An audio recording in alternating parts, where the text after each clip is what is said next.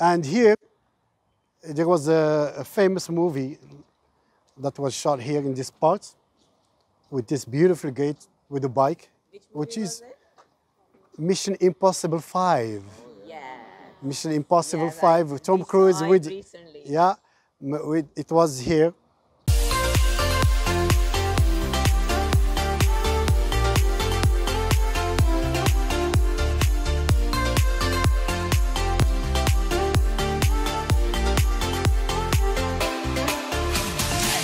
Hello everybody, this is your host Neeta Bhasin and I'm in Morocco right now. मैं Morocco पहुंच गए हम लोग. As you know that we took the flight from JFK airport to Paris and from Paris to Casablanca, Morocco. And वहाँ से हमें pick up किया Gate 1 tour company ने, and it was like 7 to 8 days tour. Let me tell you, this tour is going to be one of the best tours. I know that. So let's meet the tour manager, Khalid, and he will tell us more about this upcoming tour for us. Khalid, it's so nice to meet you. Nice to meet you. Thank you so much. And we are very excited. Tell us where you are going to take us in these 7 to 8 days. Yes. First, salam alaikum. Walaikum salam. Yes, so Morocco is now one of the countries that are most frequent in the world now, especially after COVID. And in this trip, we are going to have mainly the imperial cities of Morocco. So we are going to start by Rabat, 2 days in Rabat. We are going to have sightseeing of Rabat, museums, and also monuments. And then after that, we are going... Rabat is the capital of Morocco, right? Yes, that's the capital, political capital of Morocco. It's imperial city and also a Moorish city and World Heritage as well, World Heritage site. So after Rabat, 2 days in Rabat, we are going to Meknes, just a sightseeing tour of Meknes. And then we will proceed to Fez, which is the oldest city of Morocco. It's also imperial city, a World Heritage site. And we are going to have a long, nice, mesmerizing walking tour of the city. And we will explore it all in one day. It will be a long visit, but it will be nice. So 2 nights also in Fez, and after that we will go to Casablanca. Casablanca, it's the economical city.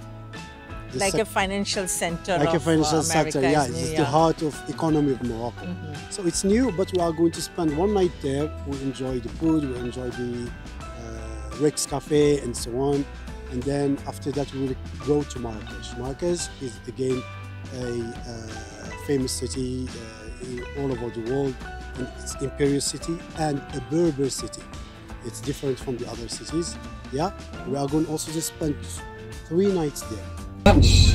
The question is about the French. There was a war between the French and we Moroccans, of course. There was a little war, let's say, but the king was pushed to sign the contract, to say that it's a protectorate. That's why it's not colonization, it's protectorate. Morocco said, but politically it's say, to sign the king agreed, his name is Moulay Hafid. So kaftan is coming from this. Kaftan is purely Moroccan clothes. So not the jilaba. Jilaba is a medieval era, and the kaftan is the pure Moroccan clothes or Andalusian clothes. Shot a lot of movies here, not only in Rabat, but Marrakesh, Sahara, and so on. And here, there was a famous movie that was shot here in this part with this beautiful gate with a bike, which is Mission Impossible 5. Yeah. Mission Impossible 5 with Tom Cruise with it was here in this part of it, and High Atlas Mountains highways as well. Tom Cruise spent 1 month here to shoot that movie. the Berbers who are in Morocco, living in Sahara, who came to help a king, his name Al-Mansur, in 12th century to construct this city, Rabat. And he gave them this castle. This castle, it's like a castle for them to live and also to protect the city of Rabat. And the city of Rabat was founded by Almohad dynasty, a king called Al-Mansur, 12th century. So the Moors have a special architecture coming from astronomy, by the way. Sacred architecture came with the Berbers and originally from the Phoenicians. Have you ever heard of the Phoenicians? The Phoenicians, they are now what we call Lebanon and Syria, Jordan, and also Israel as well. So this place, the Phoenicians came to Mediterranean Sea, invade all North Africa and also Italia, Greece, and so on. They are the ones who brought architecture, olive trees, and semolina, pasta in Italy and Morocco, couscous. That's a Phoenician one. Okay? So these people, they were very smart, they were very, very intelligent, and architecture was big. The beginning of Moorish architecture is coming from that, coming from the sacred geometry, what we call now also the arabesque, okay? Floral design, geometrical design, and also calligraphy. Can you see calligraphy? On the side of the arch, that's Arabic words, Arabic terms. Can you see them? So it's always about Quran, our Bible, the Muslim Bible, Quran, or poetry, or names of God, because Muslims believe that there is 99 names of God. The merciful, the graceful, the omnipresent, and so on. All these names, they are okay. Only one name that people, they don't, the great name of God, it's also in the Bible. We don't know it. Only one person who knows it in the history. Who? No. Even Muhammad didn't know. The Prophet Solomon. That's why he had the power. He was a king, Solomon, the king, and Solomon, yeah. And also he was he knows, or he knew about the great name of God. City of Marrakesh, the city that you are going to see at the end. 3 cities built by that king. Why? Because it was an empire, Morocco. The Moors. The Moors want they went to what we call now Senegal, Ghana, Benin, until Cameroon. Morocco was a big empire that time. And all these tribes, all these ethnics that you were living in Sahara, these were allegiance to the king. So Morocco was a great country, a great empire. That's also what allowed them to go to Spain, Andalusia at the time, and they went to Portugal until the south of France. So that's what gave us the name called the Stronghold Victory Empire. And the name Rabat is coming from that. Rabat means Rabat, the stronghold. The stronghold, because that king wanted to make this the biggest city in the world. That time, I'm talking about 12th century. He died, but Marrakesh and Seville was also capitals that time. So 3 capitals for the empire of the Stronghold Victory. And Morocco was one of the oldest friends to United States. Have you ever heard of that? It's the first country who recognized United States independence. Yes. I know it's weird for you. Yeah, but in 1777, our king, Muhammad III, who sent a letter to George Washington to recognize United States, because our navies, Moroccan sailors, they were strong. They told him that there is a new country and we should allow them to pass to the Mediterranean. So Washington, George Washington, of course, asked the king to give him a permission to pass that time. So the king sent him a letter back recognizing the country of United States. And still that treaty between Morocco and United States in operation, more than 200 years of history. It is the oldest treaty between United States and the foreign country in the life of the United States.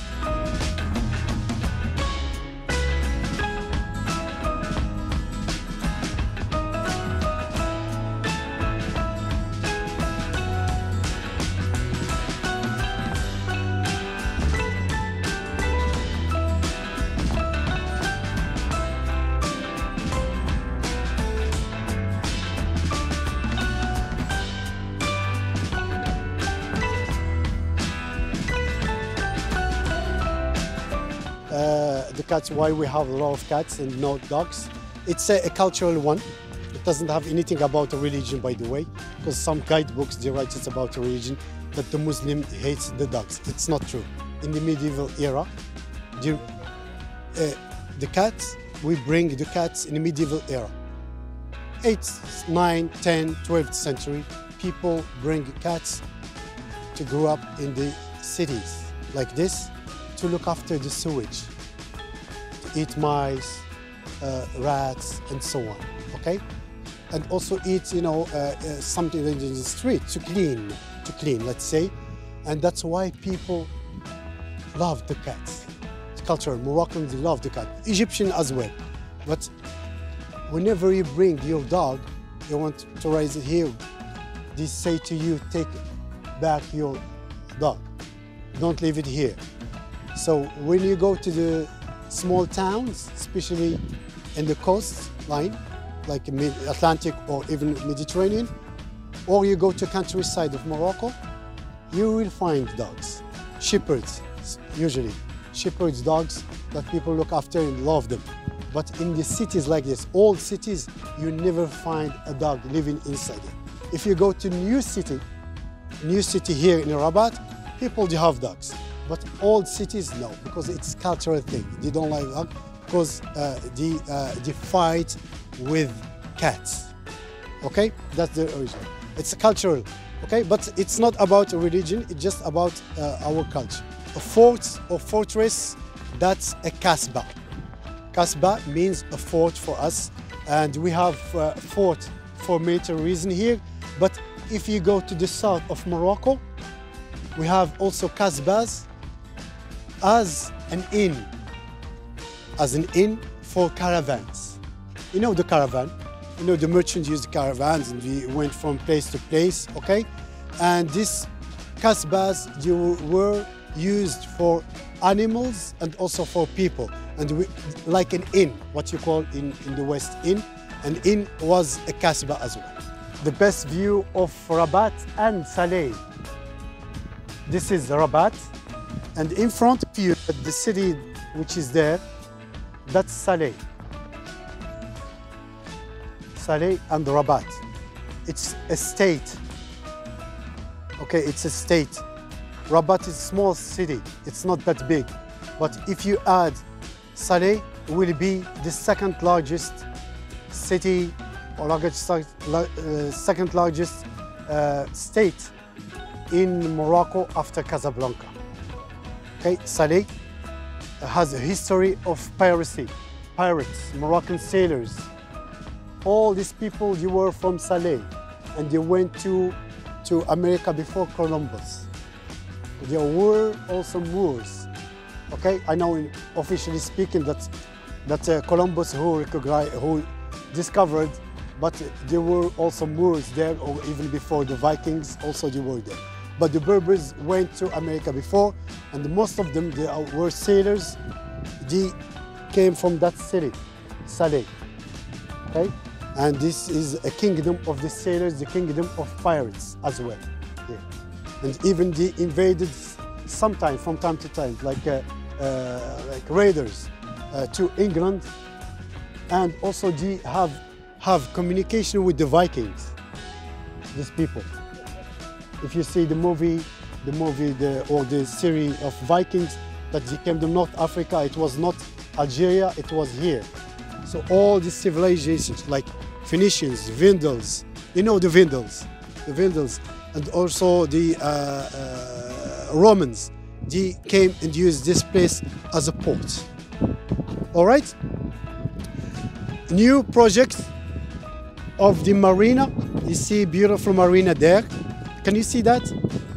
The marina in your right, a mosque in front of you, and also the buildings all along.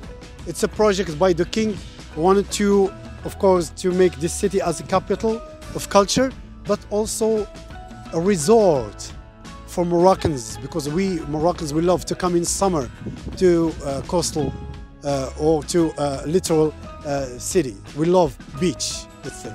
So it's gonna be all cafe, restaurants, hotels all along from here to south of Casablanca, a name of city called El Jadida. Okay, it's almost 300 kilometers. All will be like Spain, like the south of Spain. All is small towns, beautiful resort, all along from Rabat to El Jadida city. 37 million are living here in Morocco, okay? And we are Berbers. There is an amalgamation of people, as I said, Berbers, Arab, Moors, and also Tuareg. Tuareg is the dark-skinned people of Sahara. They are also Berbers, but we call them Tuareg. You know the car Tuareg, the Volkswagen car, they pick up the name from us. So they should pay us. The Germans, they should pay us because so Tuareg, they are the Berbers, the dark-skinned Berbers from Sahara. So four ethnics in Morocco living in all over Morocco. Rabat is a Moorish city. Rabat is a Moorish, Andalusian Arab city. And Casablanca is Arab, Marrakesh is Berber. We see that also later. And they stay from 8 to 6 p.m. 8 a.m. to 6 p.m. every day. They change every 1 hour and a half. Okay? These horses are pure Arabian horse, but we have the barbs also. You will see other places the barb. And this Arabian horse, thanks to the king, because they protect this beautiful race. And we are the second now farming Arabian horse in the world after Turkey. Turkey, they are the first, but Morocco is gonna beat them. We are going to beat the Turks. We farm a lot. It's a big project for farming the Arabian horse. So I want you guys to meet our guide, Khalid. Hello. So Khalid is showing us the entire Morocco. Right now, you showed us this place, Kasbah, yeah, that's the name of it, yeah. And now where are we going, Khalid? To the bus. We are going to the bus now. Okay, now we're going to the bus and to another place. Thank you. Thank you. अब Hasan tower जो कि Rabat में है, जो capital of Morocco है, वहाँ पर हम आए हैं.